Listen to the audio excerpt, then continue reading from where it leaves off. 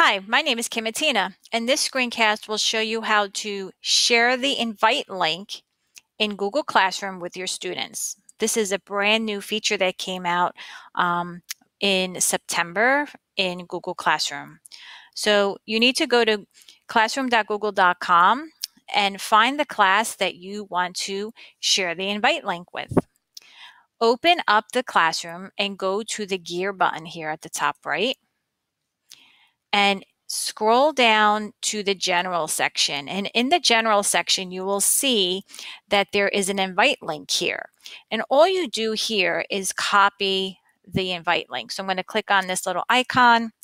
And at this point, I can take this link and I can paste it into my student management system. I can paste it into an email to the students. I can paste it onto my website. I hope you found this screencast helpful.